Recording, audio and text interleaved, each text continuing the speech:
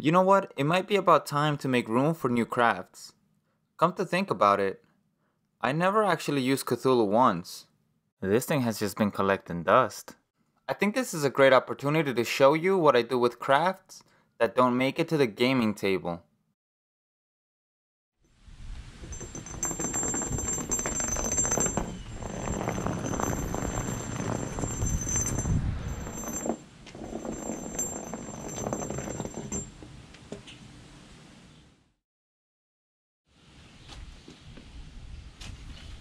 We almost have at least a few terrain builds hiding in shame, collecting dust. Wouldn't it be epic if we could take these old builds and turn them into a beautiful sea diorama? That's my challenge to you. Looks like Cthulhu will get another chance for redemption. Welcome to another episode of Franky D Crafter. This week, we're taking yet another challenge by our friend over at Bards Craft. I have chosen Cthulhu as my champion to make an epic looking diorama.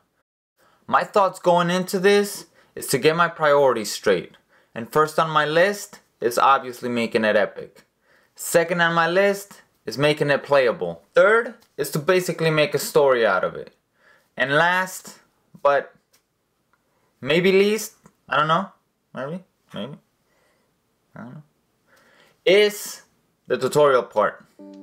Pretty sure Bards Craft is gonna do a better job at that than me on this, so I'm gonna concentrate on the other ones a little bit more. And before we jump into this whole hot mess, don't forget to subscribe. You won't want to miss any of this madness. Now, back to the madness. First of all, we need to fix up Cthulhu just a bit. He looks like he was designed by a JoJo fan. Please, no Nani jokes in the comment section below. He looks like he was designed by somebody that just finished watching the Baki series on Netflix.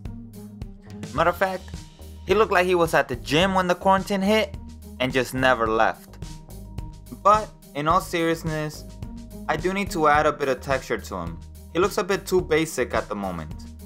I need to add something to help me paint him later on. I'll be adding air dry clay to his shoulders, his back, a little bit on his cheeks, and I'll be getting rid of his wings. I mean, I could fix his buff ass body and make him less ripped, but I don't want to body shame, you know? Especially since I'm doing a collab with Bards Craft and I don't want him to feel self-conscious about how swole he's getting. We don't bully in this channel, you know what I'm saying? Why are you on my side of the bed, you little piece of crap? You little piece of crap? You think you're gonna take my spot? You're not better than me? You're not better than nobody.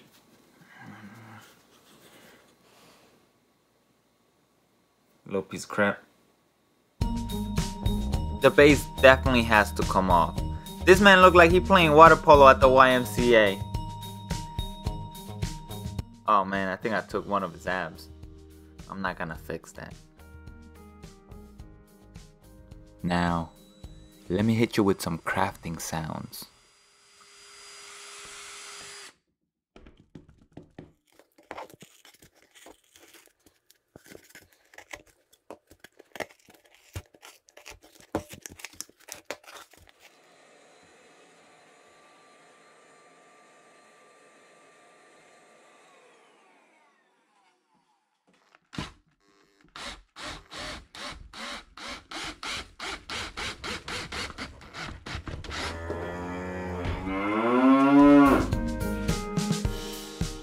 What do we do now? Let's actually get to planning a diorama. You know what they say, right? Failure to plan is planning to look like an idiot on YouTube in front of thousands of people, or something like that. One of the biggest issues with encounters at sea is the need of a ship. What is this, One Piece? Anyways, I plan to have some stone structures to act as platforms and some shipwreck pieces on giant waves that will be surrounding Cthulhu. Yeah, you heard me right, giant waves. But first, let's make the starting point for this epic adventure. Let's do this with some stones surfacing from the violent sea. I'll be using pink foam for this. as it makes it easy and I don't want to make this the main focus of the build. I will be adding some symbols to the platforms. Maybe the party was teleported to this unfortunate place, or maybe they are summoning runes.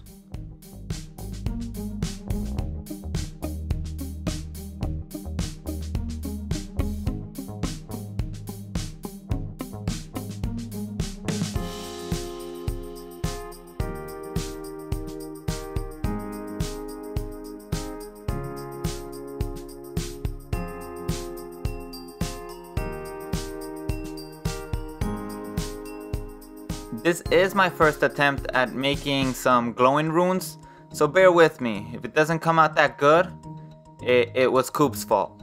Yeah, we'll go with that one. But if it comes out good, you know me, I got that skill. I think I made the cuts for the runes a little bit too deep, and it's causing me an issue with the black within the white. It was possible for me to just draw on this effect instead of actually carving it out. I'll have to do another project with something like this to test this out more. But I basically work my way from the white to a very dark purple, and I just go in stages, adding a color darker than the next one by one.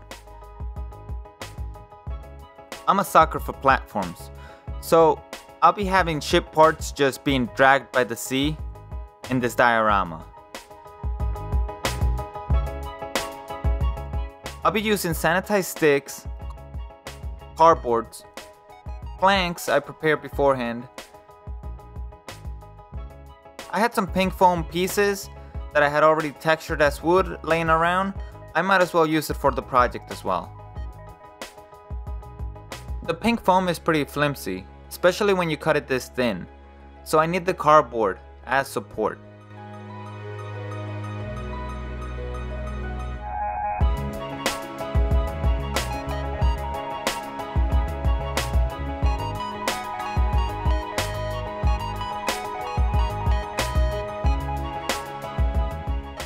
I take one of the pieces and then I just start tearing it apart. I'm gonna use this on the sides. It doesn't have to look great since it is a shipwreck, so make sure to make it look damaged.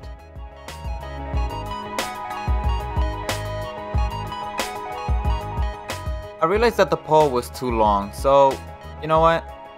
If I cut it, now I got two poles to work with. I just gotta make sure it's not a clean cut and that I make the second part look damaged.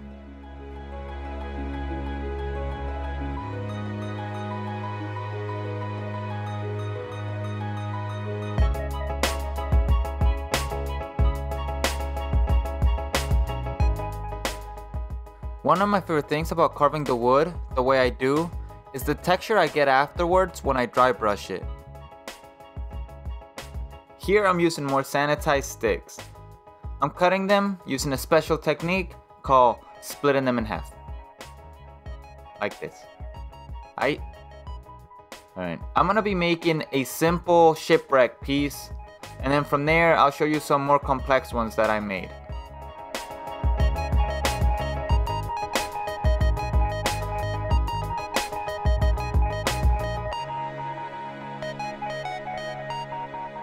Make sure to get rid of any spot on this that makes it look like the wood is fresh. Make it either look treated or worn down.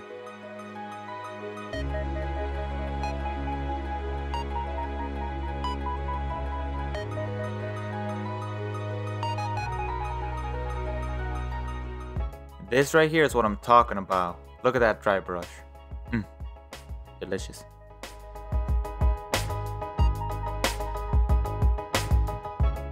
Think about the first thing that comes to your mind when you think about Cthulhu. I'll give you some time to go down in the comment section below and tell me what your first thought was. Ding dong, ding dong, ding dong. I think that was enough time, or maybe not. You can always pause the video, I guess. Anyways, let me tell you the right answer. Incomprehensible. Incomprehensible. You got it? So this diorama is not telling the story of how you're gonna beat Cthulhu. This diorama is gonna be telling the story of how you're gonna escape Cthulhu.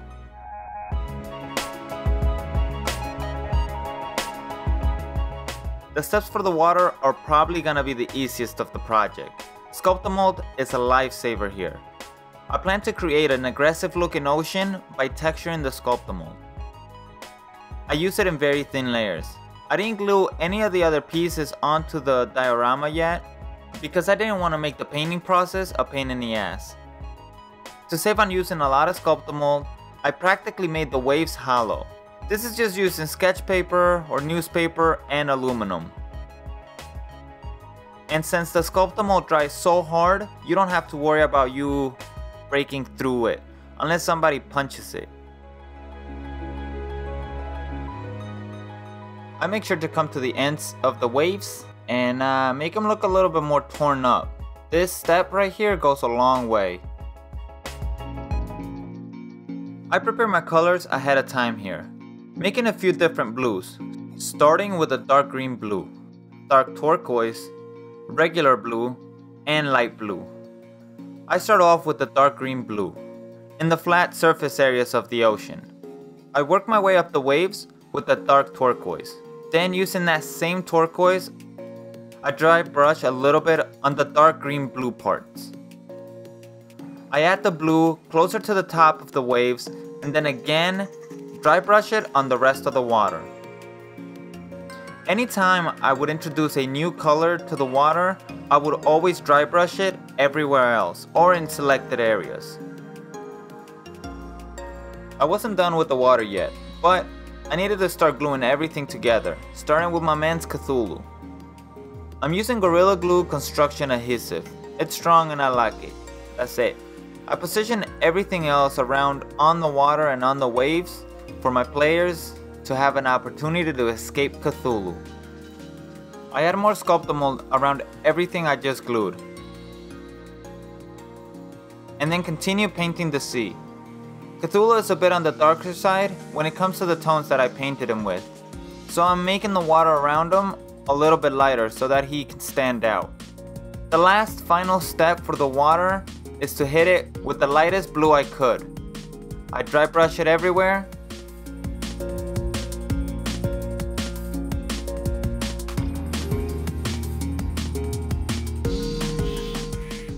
And then finally hit it with some white. This is the step that matters the most. I choose and pick which spots these highlights will enhance my diorama in the best possible way. I always like to think about motion when it comes to this step. Now this has to be my favorite shot of this whole project, and while I was working on it, I was tooting my own horn.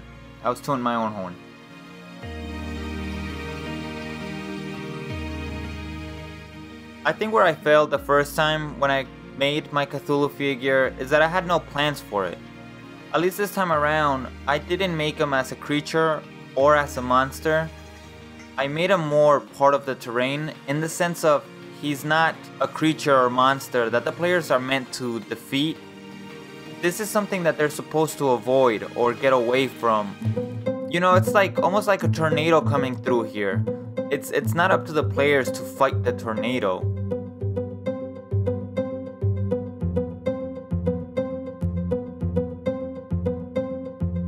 Alright, I think it's time to hit the table and find out how this turned out.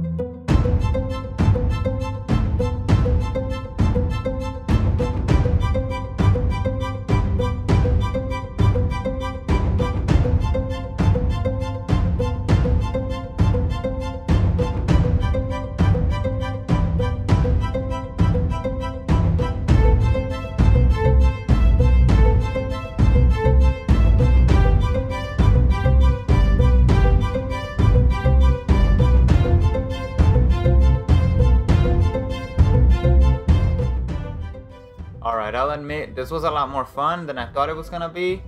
I hope that Bards handled his business on the other side of this. I'm pretty sure he did. Okay, so he definitely handled his business. I mean, this is pretty cool because we basically gave you two different ways to do water effects. If you're looking for something more aggressive, you can always look at the example I've made. If you're looking for something a little bit more calm, I think this is the process right here.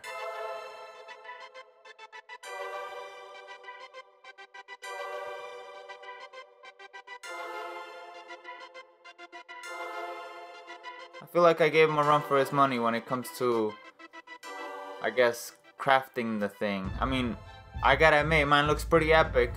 I don't know, you let me know. Let me know in the comment section below. Well, it was awesome to have the pleasure to be invited to yet another challenge by Bards.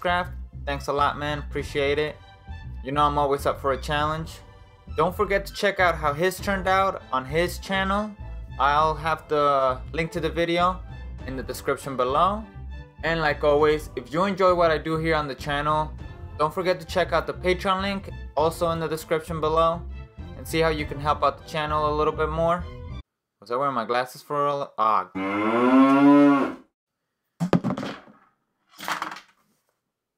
Oh, now you stop snoring, cop. After I finished, you stop snoring?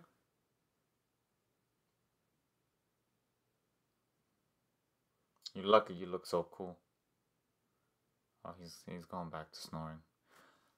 Peace!